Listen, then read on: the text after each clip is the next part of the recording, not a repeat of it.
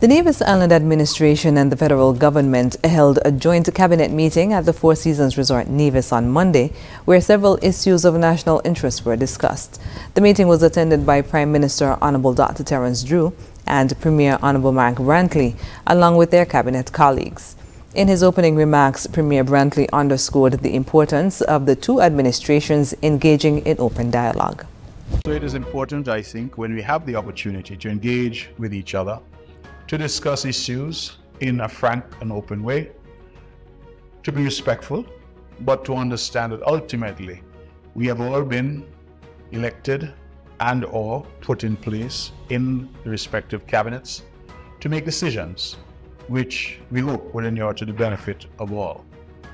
And when I say all, it is important because I know sometimes those of us here on the sister island of Nevis feel that we are left out.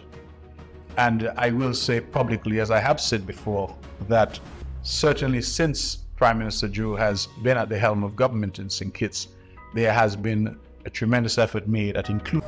Prime Minister Drew also welcomed the opportunity for the high-level engagement, highlighting the efforts being made at inclusion with respect to the NIA and, by extension, all of Nevis.